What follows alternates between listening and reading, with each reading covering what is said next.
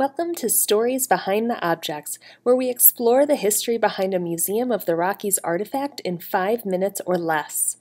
While Montana may not be the first place that you think of when you think of contemporary art hubs, there has long been an active art scene here, and MOR has a small art collection featuring several notable artists. These 3 pieces in the museum's collection were created by renowned contemporary ceramicist Rudy Autio. All 3 pieces seen here were created early in Rudy's career, likely between the late 1940s and the mid-1960s. Let's take a look at how a boy from Butte became known as the Matisse of ceramics. Rudy Autio was born in 1926 in Butte, America. His parents were immigrants from Finland, and the family lived in an area of Butte called Finntown. Rudy grew up during the Great Depression and experienced his first art classes thanks to his public school curriculum and evening classes taught by artists from the Works Progress Administration, or the WPA. After World War II, Rudy attended Montana State College in Bozeman. While he originally went to study architecture and architectural engineering, he was soon drawn to the art department. Get it? Drawn? In the art department, Rudy was introduced to ceramics by Francis Senska, another well-known and respected ceramicist and educator in Montana. This bowl, likely created during or soon after his time at Montana State, shows Senska's influence.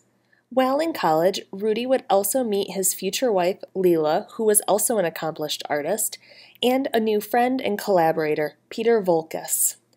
Rudy's time at Montana State began a career that would span more than 50 years and leave a permanent influence on contemporary ceramics. After graduating from college, Rudy and Peter would go on to be founding resident artists at the Archie Bray Foundation for the Ceramic Arts. While there, the amount and quality of the work that the pair produced would bring significant attention to the new program. Located at a former brickyard, the Archie Bray Foundation still operates today as a center dedicated to fostering a creative, dynamic ceramic arts environment.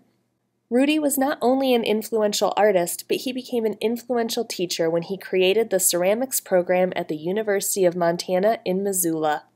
He would go on to teach there for 28 years. After he retired, he focused on his art full-time for the remainder of his life. These 2 Autio pieces in the Museum of the Rockies collection were purchased directly from the artist by another Montana artist, Helen McCausland. They're both glazed ceramic pieces.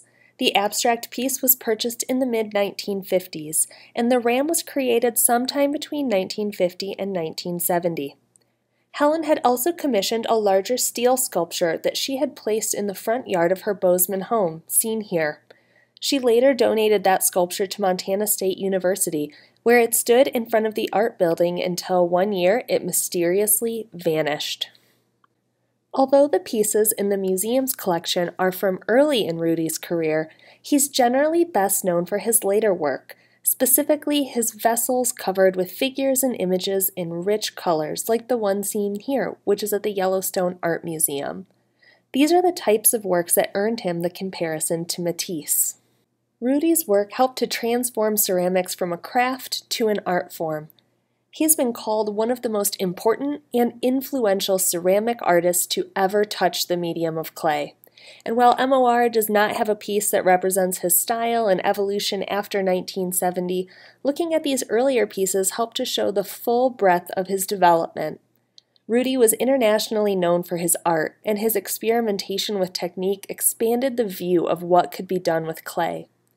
Rudy Autio passed away in 2007 and left behind a wide portfolio of murals, paintings, sculpted vessels, bronze statues, and more from his esteemed career.